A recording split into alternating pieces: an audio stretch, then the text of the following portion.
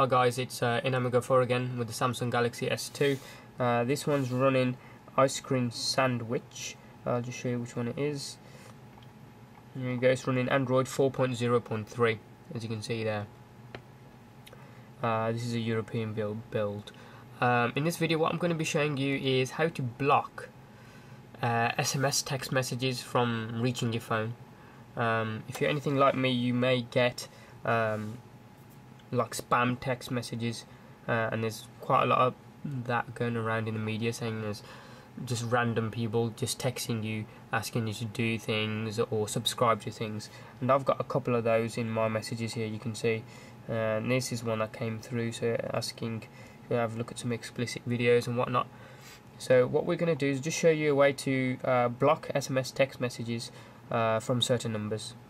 Out of the box, on this operating system you can't do that, so what you need to do is go on to the Play Store and search for SMS blocker. Okay, and it's the top one. It's free to download. I'm on the Wi-Fi, so it's only about 1.5 meg or so. It's not going to take too long to download. And there you go, it's installing it. Now we'll just open it out of the box right away. Okay, we'll accept the conditions, and it's asking for you to set the country code. We're in the UK, it's already recognised that, and it's set it as 44, so that's fine. We'll just hit set, and then it says important setting: create a list of SMS senders whose all SMSs are to be allowed. And it's saying note that phone book contacts are added by default to the list. So it's saying create a list of allowed contacts, and the phone book contacts are added by default, so that's okay. So it won't allow any external contacts apart from what you already have in your contacts. So if I just go back a little bit there, it's in the inbox there, it's looking at the messages in the inbox, and if you look at the blocked SMS, there's nothing there. So if we hit back there for a second, it'll just take us to the main menu where we got block, allow, filter, logs and settings. In the block, as it says there, it's a block list, contains lists of SMS senders whose all SMSs are to be blocked. Allow, it's basically that list of allowed senders. It automatically adds the contacts by default, so it doesn't display them all there.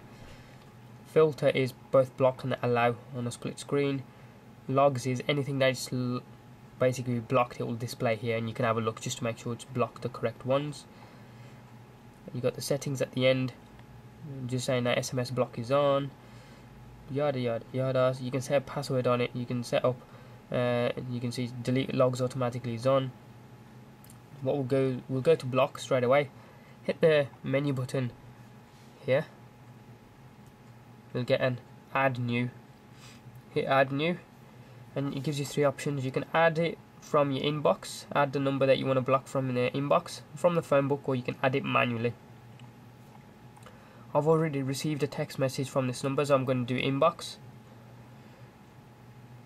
Okay, then it gives you the list of numbers I have there. I know it's the middle one there, so I'm going to just tick it and hit add, and then it says sender added successfully in the block list, and it's as easy as that.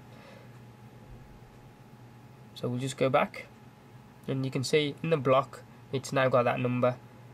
And if I want to delete that number, all I do is hit the trash bin from there, and it removes it from the block list.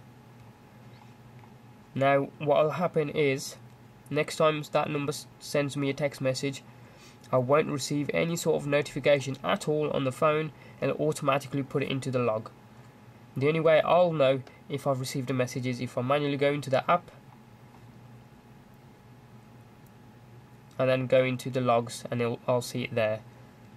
But at the moment you can see it's under the block, and that's it. That's as easy as that. That's how you can block an SMS text message from reaching your phone if it's a Samsung Galaxy S2, but it will work on any Android platform. Being, as I said, this one's ice cream sandwich, but it will work on gingerbread. Maybe Froyo, depending on if you can get to it from the marketplace or the Play Store, but that's as easy as you can do it. It doesn't take too much faffing around. Any questions or comments, please comment them below, put those below rather, Hit subscribe from the button up top there just to keep in touch and check out what I'm up to with some of my future videos. Thanks for watching and goodbye.